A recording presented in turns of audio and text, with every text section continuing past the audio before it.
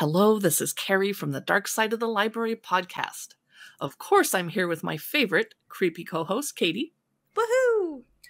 This is our presentation to you of the interesting, dark, and spooky young adult reads coming out September 2023.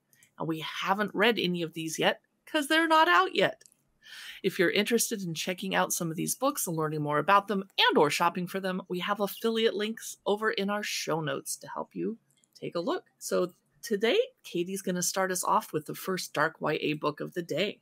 Yeah, this one is a new Kendare Blake book. It is Champion of Fate.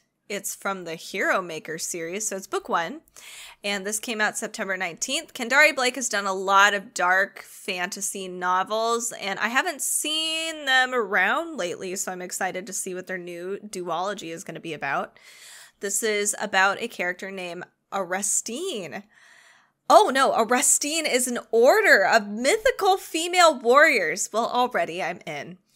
Though heroes might be immortalized in legends, it's the Aristine who guide their paths to victory. They are the Heromakers. Raised by the order after being orphaned, Reid, our main character, grew up surrounded by her future sisters in arms and the incredible stories of their quests. She has been counting the days until her initiation, and now one final test stands in her way, shepherding her first hero to glory on the battlefield. Succeed, and her place in the order is secured. Fail, and she'll be cast out of the only home she's ever known. And I'm assuming somebody might die if she fails. But Reid didn't count on Hestian, her assigned hero, being both infuriating and intriguing. When their strategic alliance turns into something more, it forces Reid to question the cost of becoming Aristine. As battle looms and fate hangs in the balance, Reid must make an impossible choice: her hero or her order. So it doesn't sound terribly dark, but maybe there's some dark bits in there that are hiding.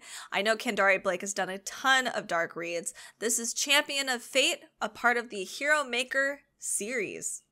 My first book today is called The Changing Man. It's by Tomi Oyemakinde. I hope I said that right. I apologize if I didn't. Comes out September 26th. A teenage girl is going to be pulled into investigating the truth behind her new boarding school's decades-old legend. Oh, I love boarding school books. If it was left to her, Ifa Adebola wouldn't be starting at Nethercott School because despite her being in the Urban Achievers Scholarship Program, her parents can barely afford the tuition. No matter who is trying to be friends with her, like her classmate Bijal, or how much the prestigious boarding school tries to pull her in, Aoife is determined not to get caught up in any of it. But when another student, Malika, begins acting strange, Aoife can't help but wonder if there's anything else going on more at Nethercott than she realizes. Could there be any truth to the school's decades-old legend of the changing man? Is there any connection to the missing older brother of her classmate Ben? This sounds very interesting. The publisher is Faywell and Friends. It comes out September 26th. It's The Changing Man. My next book is The Dark Lord's Daughter. This came out September 5th. It's by Patricia C. Reid. And this is for reading ages 8 through 12. This is 368 pages of awesome fun. So this is the author of Dealing with Dragons. Okay, that's where I recognize that name from. All right. So Kayla is just an ordinary girl, or so she thinks, when a day at the state fair is interrupted by the news that she's the daughter of the, quote, Dark Lord. She and her family are quickly whisked to another world, one that's chock full of magic but lacking in technology. As her family encounters fantastical creatures in place of their earthly gadgets, Kayla must prepare for the unpreparable, meeting her father, the Dark Lord himself, for the very first time. All Kayla wants is just to go home, but she must learn magic to do that. The catch? Oh, there's more? For the Dark Lord's daughter, the road to mastering magic is filled with evil traditions. As she ventures closer to her father, Kayla must decide whether to accept her birthright, is she destined for darkness, Or can she become a new kind of Dark Lady? This sounds very cute. This is called The Dark Lord's Daughter. This is by Patricia C. Reid. And I just had to delete a self-published book that snuck into our notes because we don't cover any self-published books. So Katie, if you wouldn't mind, what's your next book? Sure. My next book is Find Him Where You Left Him Dead. Well, this is a teen book. This got... Oh, yes, we're in teens. I don't know why I thought we weren't in teens. This is YA. We've been recording a lot of podcasts lately. Yes. So this comes out September 26th. This has a really interesting cover. So when you do look over on YouTube, or if you look at our show notes at darksideofthelibrary.com, click on Find Him Where You Left Him Dead. It'll be a really interesting cover. This is by Kristen Simmons. 4 years ago, 5 kids started a game, and not all of them survived. Now, at the end of their senior year of high school, the survivors, Owen, Madeline, Emerson, and Dax, have reunited for one strange and terrible reason. They've been summoned by the ghost of Ian, the friend they left for dead. Oh. Together, they return to the place where their friendship ended with one goal: find Ian and bring him home. So they restart the deadly game they never finished, an innocent card matching challenge called Maido, a game without instructions. I wonder if this is a real game, Maido. As soon as they begin, they're dragged out of their reality and into an eerie hellscape of Japanese underworlds. Well, that's terrifying. More horrifying than even the darkest folktales that Owen's grandmother told him. There, they meet Shinigami, an old wise woman who explains the rules. They have one night to complete 7 challenges, or they'll all be stuck in this world forever. Once inseparable, the survivors now can't stand each other, but the challenges demand they work together. Think quickly and make sacrifices. Blood, clothes, secrets, memories, and worse. And once again, not everyone will make it out alive. This is published by Tor Teen. This is Find Him Where You Left Him Dead by Kristen Simmons. My next book is by Wednesday Books, one of our favorite YA publishers. This is The Forest Grimm, spelled Grimm. It comes out September 29 by Kathryn Purdie. It's meant for grade level 7 to 9. It's a spellbinding romantasy. Oh. The Midnight Forest, the Fanged Creature, 2 fortune-telling cards that spell an untimely death for 17-year-old Clara. Despite the ever-present warning from her fortune-teller grandmother, Clara embarks on a dangerous journey into the deadly Forest Grimm to procure a magical book, the Book of Fortunes. It has the power to reverse the curse on her village and save her mother. Years ago, when the villagers whispered their deepest desires to the book, its pages revealed how to obtain them. Ooh, I'm in. All was well until someone used the book for an evil purpose. There's always that one person that messes it up for the whole village. Absolutely. Don't be that person. But they maybe had their reasons. They used the book for an evil purpose to kill another person. Maybe person needed killing. I don't know. I'm not judging. But afterward, the branches of the Forest Grimm snatched the book away. The well water in Grimm's hollow turned rancid, and the crops died from disease.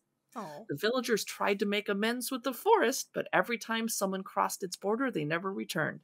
Well, I'm kind of rooting for the forest. Good for you.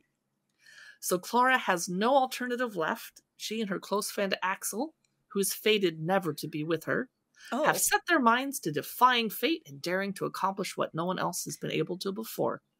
But the forest is alive with dark, deadly twists on some of our most well-known fairy tales, and it has a mind of its own. This sounds so good. Yeah, it does. This is The Forest Grimm by Kathryn Purdie. My next book is House of Ash and Bone. This came out September 5th, and it's by Joel A. Sutherland. This is like The Haunted meets House of Salt and Sorrows, and it's a YA book. We have 17-year-old Josephine Jagger. She's a talented writer with special abilities that she doesn't fully understand. Over the years, she has developed methods to cope with the voices she hears in her head, but the old house her family has inherited in Vermont makes Josephine question what's real and what's not more than anything she's ever encountered before. It's filled with shadows and whispers and the unshakable feeling of being watched. Josephine then catches her first glimpse of a shadowy woman with long hair, pale skin, an impossibly wide smile, and hollow pits for eyes. Oh, her name is Dorcas, the ghost of a witch who died 300 years ago. She has summoned the family to Vermont to ensnare them, then consume them, in order to rise from the grave and live again. This sounds interesting, and I know Joel A. Sutherland is a very good horror author. This is House of Ashen Bone. My next book is 100 Vicious Turns. It's the Broken Tower book #1 in an upcoming series. It's by Lee Paige O'Brien, and Harry N. Abrams is the very distinguished publisher. So what is this about? The heir to an arcane bloodline must outwit their ambitious rival to stop a ruthless magical adversary. Rat Evans, non-binary heir to one of the oldest magical bloodlines in New York, doesn't cast spells anymore. For as long as Rat can remember, they've been surrounded by doorways that nobody else sees, and corridors that aren't on any map. Then one day they opened a passage and found a broken tower in a field of weeds, and something followed them back. Ah! Oh, God. I'm in. When Rat is accepted into Bellamy Arts, all they want is a place to hide and to make sure they never open another passageway again. But when the only other person who knows what really happened last year, Harker Blakely, the dangerously gifted trans boy who used to be Rat's closest friend, turns up on campus, Rat begins to realize that Bellamy Arts might not be as safe as they thought, and the tower might not be through with them yet. This sounds really good. It's 100 Vicious Turns, The Broken Tower Book 1 by Lee Paige O'Brien. My next book is If I Have to Be Haunted. This is by Miranda's son, and it comes out September 26th. Kara Tang doesn't want to be haunted. I mean, that's fair. Yeah. Look, the dead have issues, and Kara has enough of her own.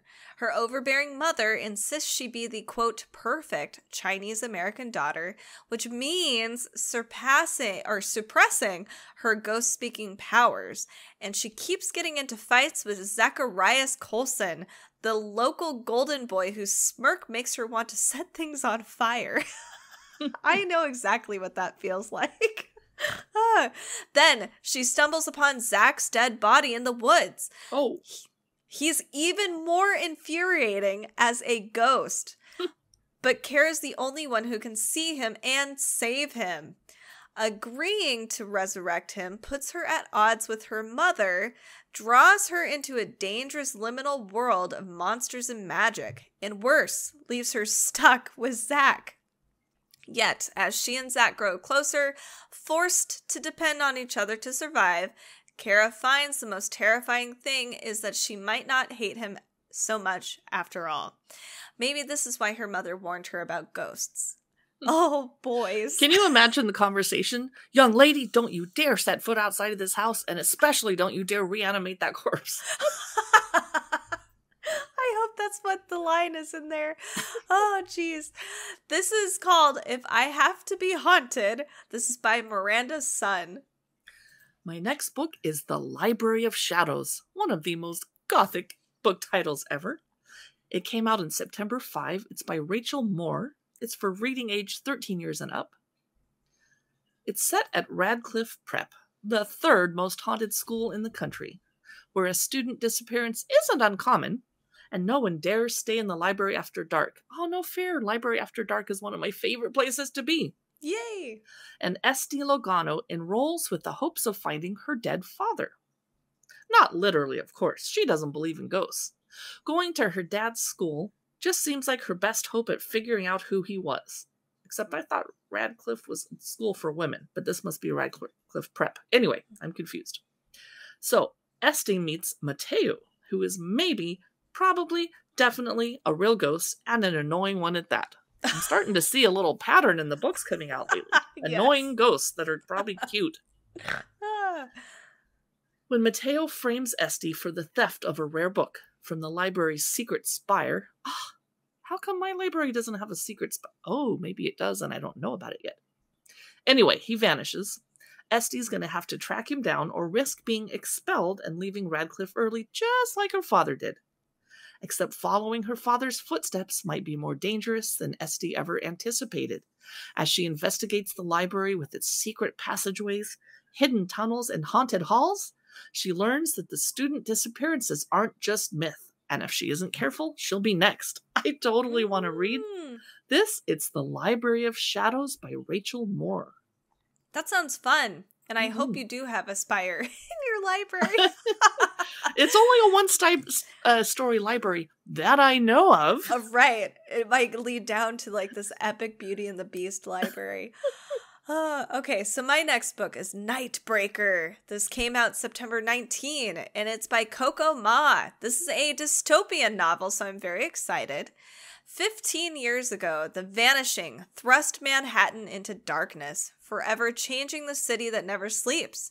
By day, resilient New Yorkers have adapted, clinging to the vestiges of their cosmopolitan lives. By night, well, you never go out at night unless if you have a death wish. Or unless you're Ray Reynolds. Ray attends an exclusive New York prep school, but unlike her classmates, she welcomes nightfall. That's when she can secretly hunt deathlings, the deadly creatures that have prowled Manhattan's subway tunnels and blood-soaked streets since the Vanishing. After they brutally slaughtered her parents years ago, Ray is desperate for vengeance. To get it, Ray must qualify for and win the tournament, a competition to join the ranks of the city's legendary Deathling Hunters. Ray's nightly pursuit should give her an advantage, but the other competitors are fierce, and in some cases, familiar. Enter Kieran Cross, Ray's most infuriating rival and ex-boyfriend. I'm really getting a theme here. I know, all these boys are so annoying. I mean, they're not wrong. We love them anyway. So as the tournament progresses and the cutthroat competition escalates, everything Ray believed about who she can trust is called into question. Soon enough, she's caught in the crosshairs of the elite who want to keep the city's ruling class in power, as well as those who will stop at nothing to bring it down. Because sometimes it's not the monsters waiting in the dark you should fear, it's the ones who dare to walk in the light. This sounds really fun. It actually is giving me, oh my gosh, I just lost it. The Hunger Games vibes a little bit, like dystopian, some weird, rich versus poor, or people fighting, and, it sounds fun. This is Nightbreaker by Coco Ma. My next book is Prayer for Vengeance. It comes out September 19. It's by Leeanne Schwarz. Paige Street YA is the publisher, grade levels 10 to 12. An orphan sets out to find the truth within a warped religion, and he turns his poetry into prayer. Okay, that's cool, but the prayer awakens a cursed girl that's hungry for revenge. Oops. Careful with that poetry. Careful with your praying. Centuries after a miracle vanquished Trestato's monsters and turned the soldiers fighting them to stone, Milo lovingly tends to the statues of those who protected the city. Raised with devout Templars and scholars, autistic temple ward Milo wants nothing more than to be accepted into their ranks. When his prayers admiring her heroic sacrifice accidentally free Gia from stone, she wakes with a fury to kill the man Milo owes his life to, Primo Sanct Ennio. This sounds like a video game, actually. Gia claims that the immortal holy leader Milo lives to serve is the same man who betrayed her and transformed her into a statue. And what Milo always believed was a miracle was actually a curse that Gia will stop at nothing to break. Well, she has the right. But then even if she has to kill his followers to do it, and even if she has to kill the boy who woke her, well, it's good to be grateful sometimes, but I think I'm going to skip it because the world building is a little chaotic. But that's Prayer for Vengeance by Leeanne Schwarz if you want to check it out. My next book is The Scarlet Veil, and it is a vampire romance. Dark and thrilling, of course, because it's vampire.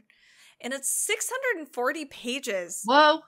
Yeah. It's published by Harper Teen. Celie Tremblay has always been a good girl, kind and beautiful, a daughter of whom every parent would be proud. Oh, what a little goody-goody. She surprises the entire kingdom when she defies tradition to become the first huntswoman, including her new captain and fiancé, Jean-Luc, who rules the huntsmen with an iron fist. He isn't the only one concerned for Celie's safety, however. Though her friends try to protect her from the horrors of her past, mysterious whispers still haunt her, and a new evil is rising in Belterra, leaving bodies in its wake, each one drained of blood. Determined to prove herself in her new role, Celie tracks the killer to the lair of Les Eternels. I can't French, I'm sorry. Ancient creatures only spoken about in nursery rhymes, and catches the attention of their king, a monster who hides his plans for her behind beautiful words and sharp smiles. Now Celie has new reason to fear the dark because the closer he gets, the more tempted she feels to give in to his dark hunger and her own. This is such a romance vampire book. Like 100%. Love it. So if you if your kids maybe or teens love Sarah J. Maas, or if you love Sarah J. Maas, it's very similar vibe. So this is The Scarlet Veil by Shelby Mahurin. My next book is A Study in Drowning. It's by Ava Reid, and that name sounds familiar, so I'm going to look it up unless you remember. Oh, The Wolf and the Woodsman and Juniper and Thorn. Yes. Yeah. So this comes out September 19. Effie Sayre has always believed in fairy tales. Haunted by visions of the fairy king since childhood, she's had no choice. Her tattered copy of Angorod, Emrys Myrddin's epic about a mortal girl who falls in love with the fairy king, then destroys him, is the only thing keeping her afloat. So when Myrddin's family announces a contest to redesign the late author's estate, Effie feels certain it's her destiny. But musty, decrepit Hyreth Manor is an impossible task, and its residents are far from welcoming, including Preston Halluri, a stodgy young literature scholar determined to expose Myrddin as a fraud. As the two rivals, again an annoying boy, piece together clues about Myrddin's legacy, dark forces, both mortal and magical, conspire against them. This is described as part historical fantasy, part rivals to lovers romance, yet again, part gothic mystery, and it has a haunting, dreamlike atmosphere. The publisher is Harper Teen. The book is A Study in Drowning by Ava Reid. My next book is There's No Way I'd Die First. This comes out September 5th, and it's by Lisa Springer. 17-year-old Noelle Lane knows horror. Every trope, every warning, every survival tactic. She even leads a successful movie club dedicated to horror. Oh. Who better to throw the ultimate, most exclusive Halloween party on all of Long Island? With some of the top influencers in her school on the guest list, including gorgeous singer and songwriter Archer Mitchell, her popularity is bound to spike. She could really use a social boost for an upcoming brand expansion. Nothing is going to ruin this party. Except maybe the low-budget It clown she hired for a stirring round of tag. Oh, what a good friend she is. He axes one of her classmates. Oh, rude. From the looks of his devilish grin and bag full of killer tricks, he's just getting started. A murderous clown is out for blood, but Noelle has been waiting her entire life to prove that she is a final girl. Why would you want that for yourself? I guess don't let your dreams become dreams. Oh, There's No Way I'd Die First. This is by Lisa Springer. My final book today is What Stalks Among Us It comes out September 12th by Sarah Hollowell, who's also the author of A Dark and Starless Forest. It's a deliriously creepy YA speculative thriller about two best friends trapped in a corn maze with corpses that look just like them. That's horrible. Now let's see if the best friends, who are a boy and a girl, let's see if the boy is annoying and becomes a ghost in this one. Oh my god. Best friends, high school seniors Sadie and Logan make their first mistake when they ditch their end-of-year field trip to the amusement park in favor of exploring some old forgotten backroads. Okay, I would never do this because if you told me amusement park, I hate roller coasters, but I love cotton candy and popcorn, so I would be going to the amusement park. The last thing they expected to come across is a giant abandoned corn maze. But with a whole day of playing, and there's a little typo in this publisher's blurb, it says playing hooking. I think they mean hooky. Clarion Books, you should know better. Anyway, mistakes happen. They make their second mistake, or perhaps their third or their fourth, because Sadie and Logan have definitely entered this maze before and again before that. When they stumble on the corpses in the maze, identical to them in every way, if you can ignore the stab and gunshot wounds, from their clothes to their hidden scars to their dyed hair to that one missing tooth, they quickly realize they've not only entered this maze before, they've died in it too. Ooh. And no matter what they try, they can't figure out what or who is hunting them. It's an unnerving, clever, and atmospheric book. Whew. It's called What Stalks Among Us by Sarah Hollowell. Just the idea is really creepy, and I don't like it. No, I don't think I can handle it. But I might read it.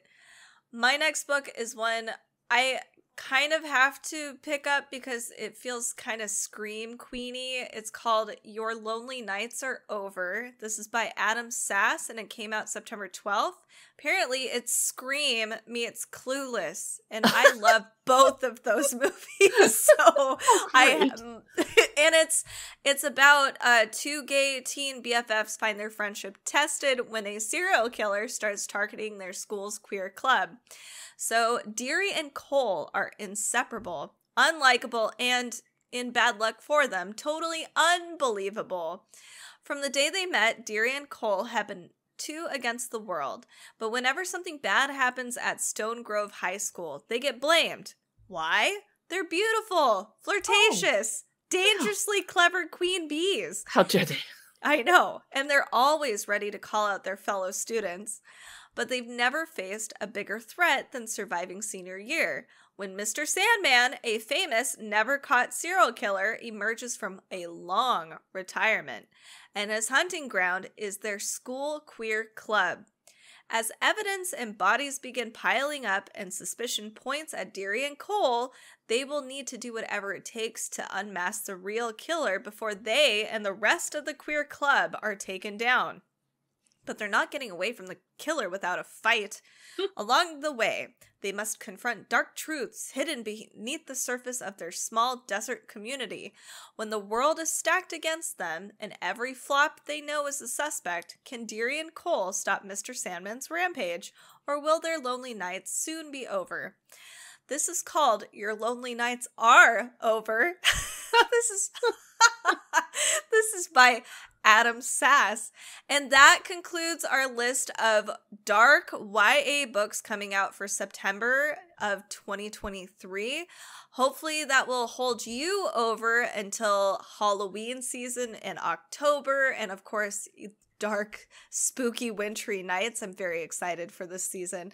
So make sure to follow us on our socials at Dark Side of the Library and to check our Amazon shop out at amazon.com/live/Dark Side of the Library for more spooky stuff.